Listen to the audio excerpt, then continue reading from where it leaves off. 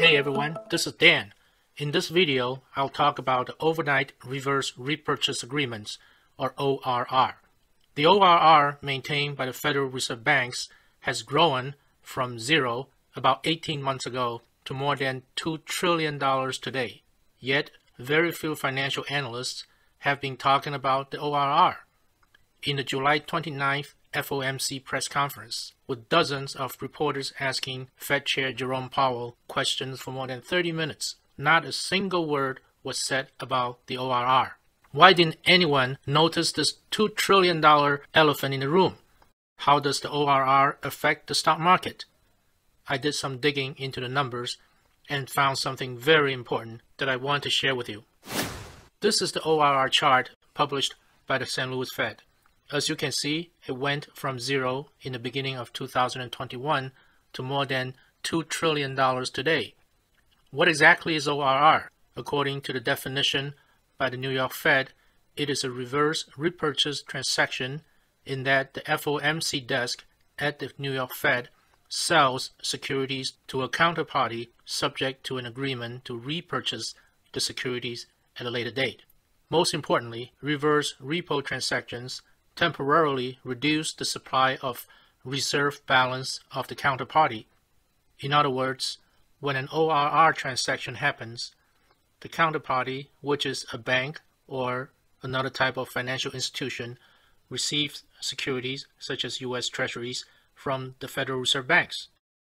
The counterparty then deposits money to the Fed. In my opinion, because the ORR transaction reduces the reserve amount of the financial institution, it has a net effect of reducing liquidity of the overall capital markets. Some people might argue that the money traditionally involved in the ORR transactions is the money that the financial institutions would have used for investing in money market funds, and therefore it does not impact the stock market. My opinion is that when the total ORR amount was small, that might have been the case. But when the total amount of ORR has grown to $2 trillion a day, and when the change of ORR amount is in excess of $60 to $70 billion a day on some days, the ORR transactions will most likely impact the stock market. I will show you the data in the next few minutes to prove my point.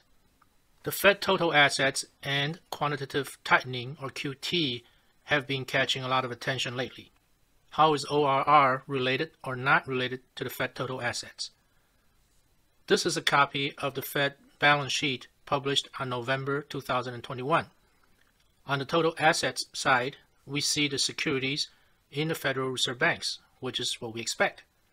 On the liabilities side, we see an entry for reverse repurchase agreement, or ORR. During that time, the ORR totaled only $210 billion. Since then, it has grown 10 times larger and has exceeded $2 trillion today. This is a chart showing the movement of the SPY ETF since the middle of March. The SPY ETF mimics the movement of the S&P 500.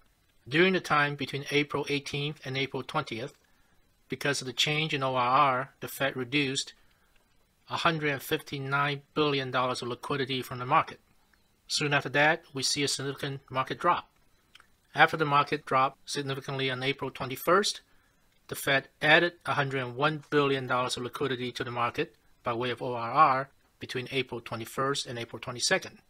After that, the market stabilized. Then, between April 25th and April 29th, ORR took out $141 billion of liquidity from the market. Soon after that, we see the market drop. And between June 7th and June 14th, ORR reduced $183 billion of liquidity from the market.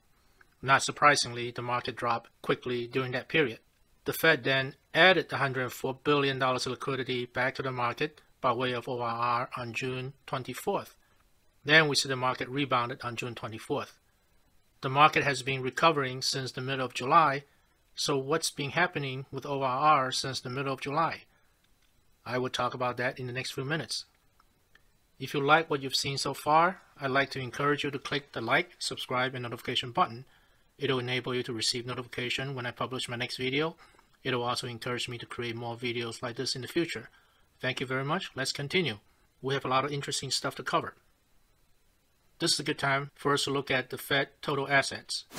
As we can see from this chart published by the St. Louis Fed, the Fed total assets have been decreasing since the middle of March, which is part of the quantitative tightening or QT process announced by the Fed since the beginning of the year. Let's look at the year-to-date SPY chart again.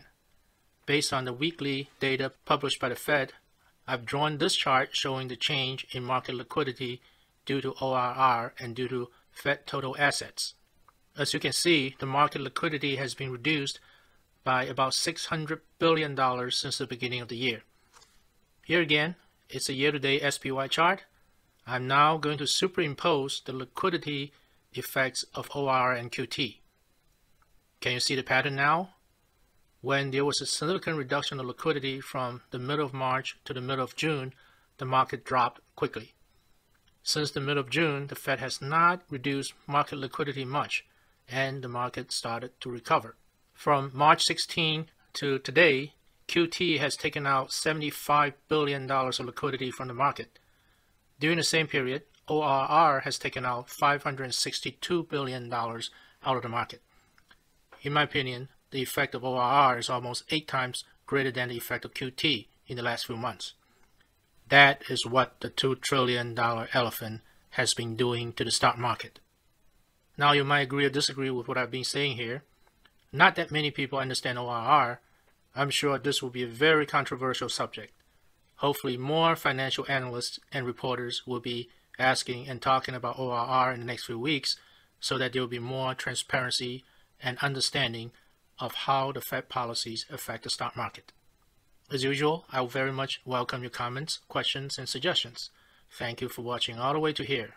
I'd like to remind you that I'm not a financial advisor. I share my stock trading strategies and analyses for educational and entertainment purposes only. If you want to buy or sell stocks, you should make your own decisions, and you should definitely consult with your financial advisors before you do so. This wraps up my video for now. I will chat with you again in the next few days. In the meanwhile, I'd like to wish you the very best of luck with your financial investments.